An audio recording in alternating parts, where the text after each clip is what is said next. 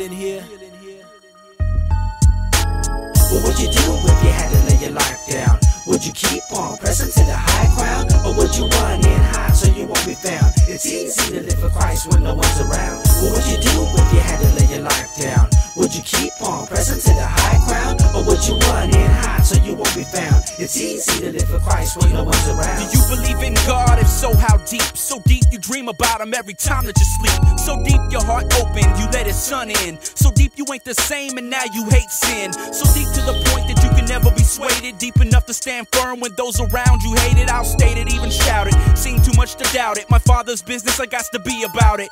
God protects me when I speak without intimidation. Through every ghetto and suburb throughout the U.S. nation. It's serious. Some die for the cause, persecuted and beat just for reaching the lost. Question, would you do the same? Put your life on the line, all for Jesus' name. I mean lay it all down, all for Jesus' name. Or deny it all and back down in shame, cause I'll live for this. But if I die for being down, I'll be hanging with my Father, collecting my crown.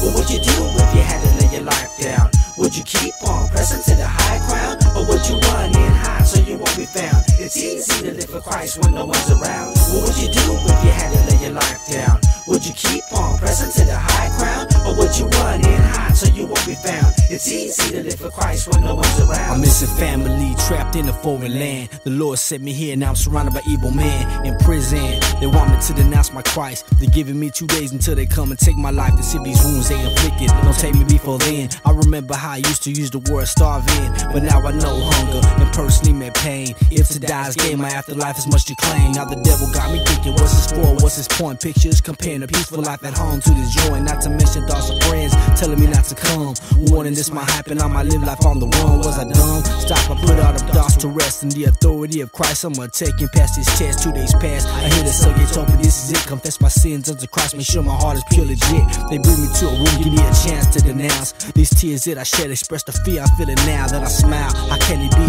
I'm not worthy to die for Jesus Christ, I'm soon I'll be within glory.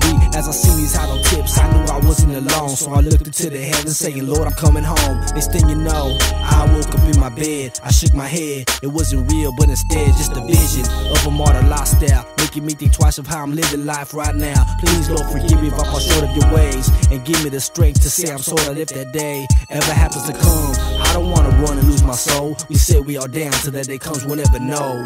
What would you do if you had to lay your life down? Would you keep on pressing to the high crown? Or would you run and hide so you won't be found? It's easy to live for Christ when no one's around. What would you do if you had to lay your life down? Would you keep on pressing to the high crown? Or would you run and hide so you won't be found? It's easy to live for Christ when no one's around.